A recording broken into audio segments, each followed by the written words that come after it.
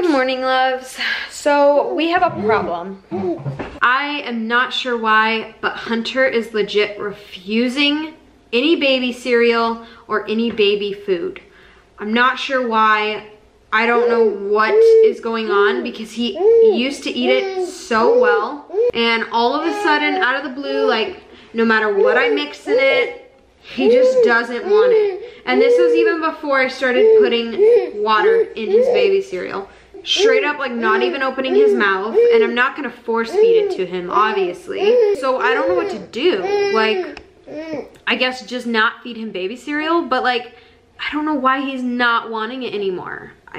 Maybe I'll try cutting up some apples or something, see if he'll eat that. I'm not sure why, but it's a little frustrating. Maybe I'll give him some melon because the pears probably are not ripe enough and I'll need to cook the apples. Do you want some melon? Here, do you want the melon? I put it in your silicone thing so you have something to chew on, so you don't make a massive mess. Chew down. You gotta chew down. Is it yummy? I don't know if it's because he might have a tooth coming through. Do they usually like refuse things when their teeth are coming through? Last night was freaking horrible. He woke up like at 2 o'clock and then woke up like every half an hour until like 4:30. So I'm exhausted, which adds to my frustration. He even woke up early today. He woke up at 7:45 and he never wakes up that early, especially since he goes to bed at like 9:15, 9:30. I don't know what to do. I really don't. It's weird how he's going from like eating cereal 3 times a day to eating no cereal at all. Like, I don't understand that. Maybe if I make it super runny and put it in his cereal bottle that we marked with a C for cereal. Because we've given him cereal mixed with breast milk a couple times.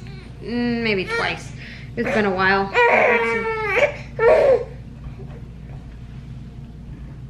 He just wants to drink it out of a bottle.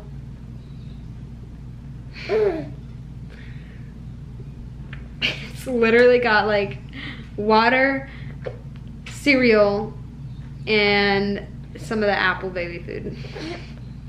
I don't know if that's just a phase he's gonna go through. He needs to learn how to eat like actual food. So hopefully when I give him like the finger food, like the baby-led weaning way, maybe he'll eat and be more interested.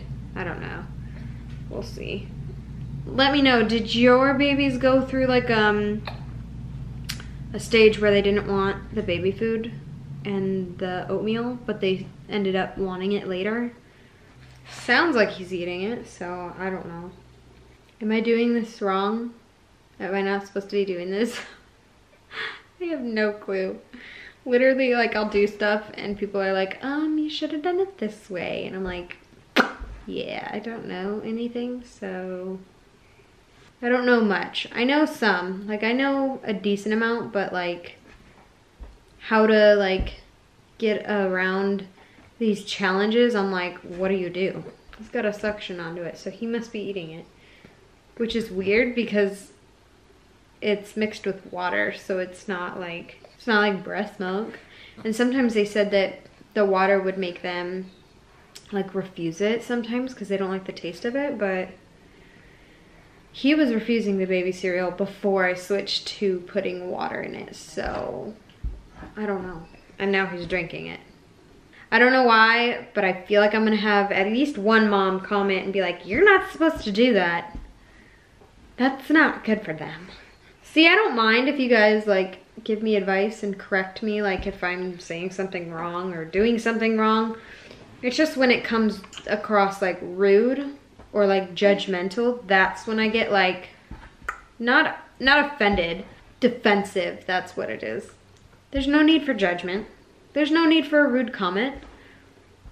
We're all just moms trying to get through being a mom and going through motherhood, so why be rude? Well, anyway, today we don't really have anything like during the day, but I think John's gonna be off early, and then we have to take Lily Pug to the vet at 4:30 because again, she has another ear infection. And I'm gonna ask them like what I can do to like clean her ears like frequently because I'm so tired of her getting ear infections and like costing us money. Hopefully it's not super expensive.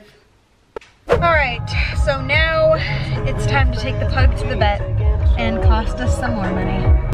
So let's play the game. What do you think she's gonna cost us this time? That's not a fun game. I don't like to play that.